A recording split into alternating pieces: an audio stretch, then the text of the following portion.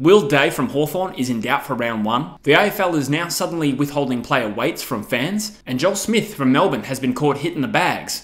But he's no boxer. This is True Footy News. We'll be back after this.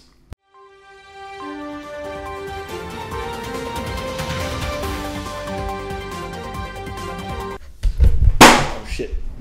Now, to start off this little off-season update, it is not often that I find myself agreeing wholeheartedly with a hot take from Kane Cornes, but I have to say today is the day. This comes in light of Cornes on SEN Afternoons, relaying the information that the AFL now has a policy not to disclose player weights. Reportedly, the AFL has decided that in this day and age, it is inappropriate for weights to be a public matter in publications like the Season Guide. It is now considered private information and is not appropriate for publication. Kane Cornes basically responded to this and said, "The world has gone so soft that I can't believe it." And to be honest, I have to agree, I'm kind of at a loss as to why this is happening. Now, I generally don't fully understand, is this an extension of the whole body positivity movement? Cornes also points out that in 2021, the AFL banned prospective draftees from getting their skin folds done at the draft combine for mental health reasons and treading carefully with a younger generation. That is news to me. I had not heard that before. Body positivity as a concept is a little complicated. I understand that as a society, there's a lot of mental health issues associated with people,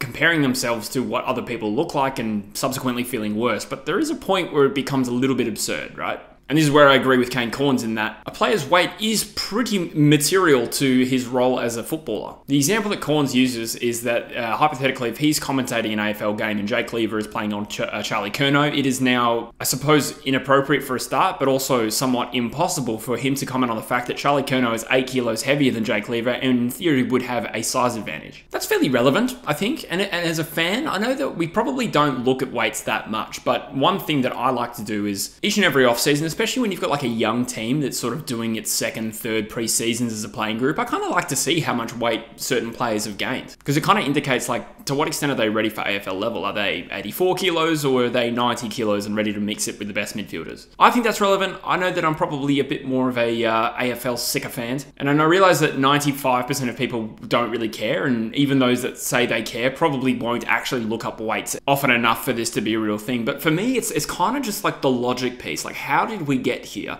This decision by the AFL to not reveal player weights due to mental health reasons, I assume that's the connective link here. That must have been based on some feedback. So is there really some voice from the AFL Players Association who have come to the AFL and said, we no longer want this stuff published? That to me is hard to get my head around, and again, like, I'm probably coming off a callous here, but I do agree that is kind of soft. Like I said, player weights are somewhat material to how the AFL is played, and skin folds as well is another one. Clubs and recruiters need to know sort of what condition is a given player in, where can they improve. It absolutely is relevant. As fans, I get we probably don't need to know. Like, I get it. Most of us are probably going to not even notice if those weights are not published anymore, but for me, it's kind of the principle of it. I think it's odd. And the other question is, like, where does it go next? Like, if it's already taboo to talk about players' weights, and for context, these players are already like elite athletes. They look better than 99% of us. But does that mean we're heading towards a future where it's kind of taboo to talk about a player's height? Because this is just my perspective. I could be wrong, but I do feel like out of at least the men that I know in my life,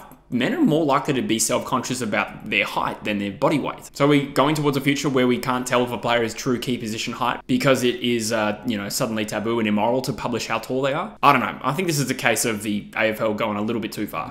In other news, Will Day has returned to training with the Hawthorn Footy Club for, I think it was the first day of pre-season, completed some run-throughs, and unfortunately after a few scans, they've picked up that the 22-year-old has a fracture in his foot and will need to be off legs for a little bit. This sucks. As a neutral, I like watching Will Day play, and it does sound like there is a good chance he's not going to be available for round 1. And I from the outside looking in, I suppose Hawthorn aren't really necessarily going to be pushing for finals this year. They might get a little bit close. So in terms of their immediate finals hopes or anything like that, it's probably not too much of a blow. But at the same time, when you're a young up and coming side, and I can relate as an Eagles fan, you want to see your young guns playing and get experience. So this is a bit of a shame, but hopefully he's back before too long in season 2024.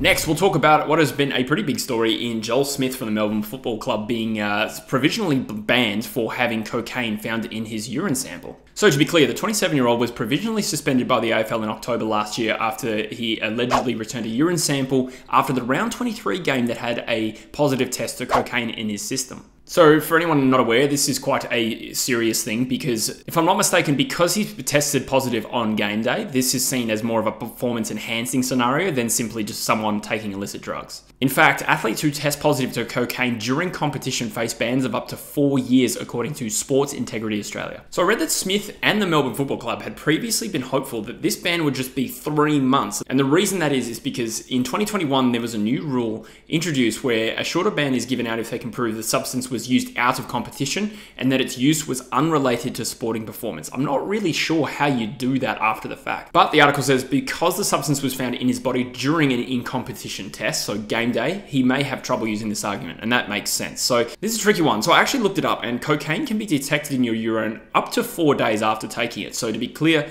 Smith has probably taken it in the 4 days preceding this game. First of all, feel real good about having that in my search history. Second of all, if we're talking about a player who's doing cocaine into the lead up of an AFL game day, like, all jokes aside, we're probably talking about someone who has a legitimate problem here. That is bizarre. Common sense tells me Joel Smith hasn't taken cocaine to try and enhance his performance. Now, I wouldn't know, but I'm going to speculate and say that someone doing cocaine, whether it be the night before, probably isn't actually in a position to play better. And the irony is, I know he played pretty well in the final series, but I'm not an expert, but I'm going to guess that his cocaine usage was not to try and enhance his game day performance, but probably because he was, in his mind, trying to have some fun in the lead up to a game, which I think is alarming. But either way, we're potentially looking at the end of his career because it could be anywhere between 2 and 4 years. I don't have any insight as to whether it's going to be 2 or 4. I think we can rule out it being less than 2 because if you tested positive on game day, it's going to be very, very hard to prove that you were just having fun and not trying to use it as a performance enhancer, even though my gut feeling is that is the case. Regardless, the rules are in place. So I think he's kind of